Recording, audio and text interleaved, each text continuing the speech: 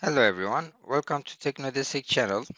Today on this video, I will tell you how you can change your port settings on ZTE H168N router.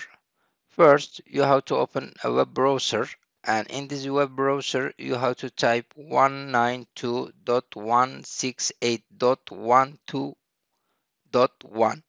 And after you type this, you will see this page, and in this page you have to type kullanıcı adı is admin and password is ttnet. You have to type it, and after that you have to log in it. After that you have to click on uygulama is mean application. You have to click on that. After that, port yönlendirme is port forwarding. You have to click on this one. After that, you will get this page. You will see this one. In here, you have to type your port name and your protocol. You have to choose it, and your WAN and IP address, things like that. Information you have to do in here. After all of them, under the screen, you will see ekle. Ekle is mean add.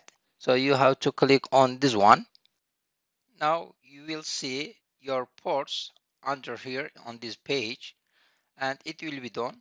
If you have any question or different problem about this, you can call 11858 call center. If you call this number, they will help you about your problem. Please don't forget to like this video, and thank you very much for watching it. Have a good day. Bye.